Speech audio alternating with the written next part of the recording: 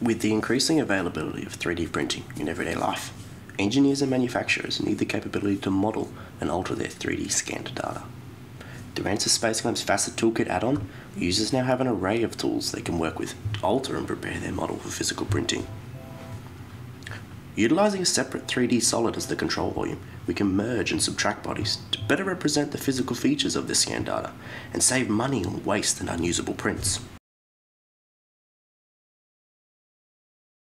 We can now further refine our body sizing using the shrink wrap tool.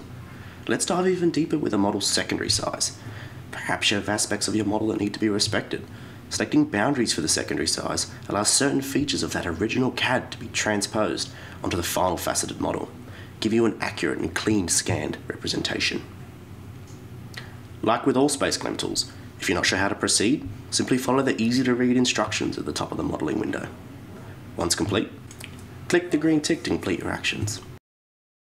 Now let's take your model one step further and smooth out some of those more rigid facets.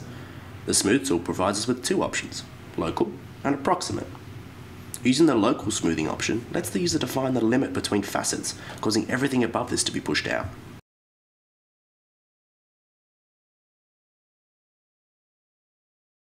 The approximate method, on the other hand, physically adds facets to the model in order to round off those sharp corners and edges.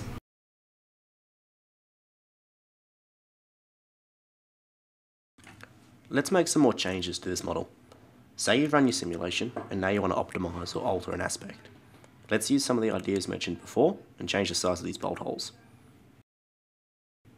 Using the already defined facets, we can create solid geometry like cylinders to allow cutting off or addition to the faceted body.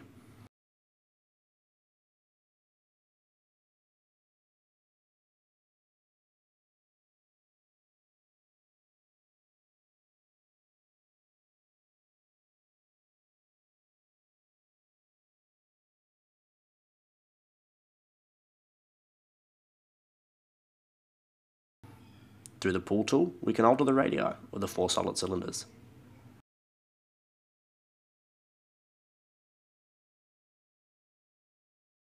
The Subtract tool allows users to remove a section of the faceted model using solid geometry as the cutting object. Let's choose to keep the cutting tool for now. We can use this later to ensure our next shrink wrap respects these cylindrical faces.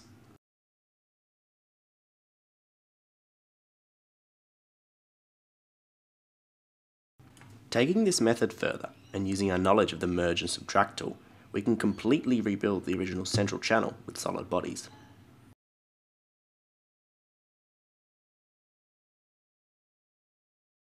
Once again, we use the Subtract tool, remembering to keep the cutter to remove the solid CAD from the faceted body. Now we can shrink wrap and smooth, this time using the new solids we created for a secondary size. As you can see, within a few minutes of using SpaceClaim's Facet Toolkit add-on, we can take an unusable piece of faceted data, prepare it for printing, and then proceed to modify the original features according to a new set of outcomes. Regardless of your approach, the range of tools available to a user to work on a faceted model is second to none, and with only a few clicks of a button, you'll have a clean, ready to print 3D model for your organisational studies.